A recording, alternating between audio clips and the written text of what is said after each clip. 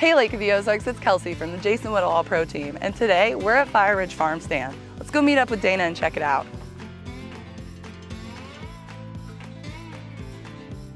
We are a curated artisan and meat market, which means we have hand-selected multiple artists around the lake area. We like to support our local artisans. We also partner with local farmers for produce and eggs and other meat. We do lamb, goat, chicken, and pork here at Fireridge Farms, and then we partner with a farm in Richland for our beef.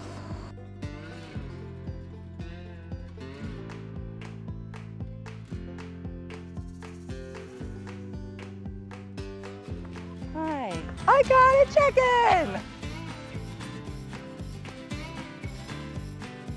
So what do we have here, Dana? We have handmade purses, wallets, leather goods, all of our jewelry. One of our artisans does phenomenal tulle leather, and she has hair clips and makeup bags and all kinds of things. Here's where we've kind of curated all of our kitchen goods, if you will.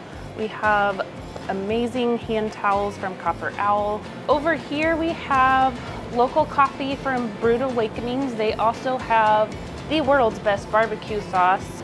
Here is our freezer section where we keep all the good stuff. You have all the individually packaged things. Correct. But you also have... We have combo boxes, grab and go boxes where you can get a sampling of all of our meats, or you can just get a really good deal on ground beef specials.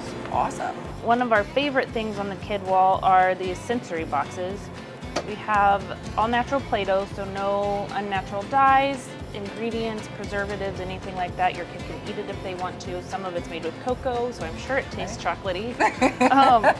It's probably delicious. Not that we're saying eat Play-Doh, no, but... Yes.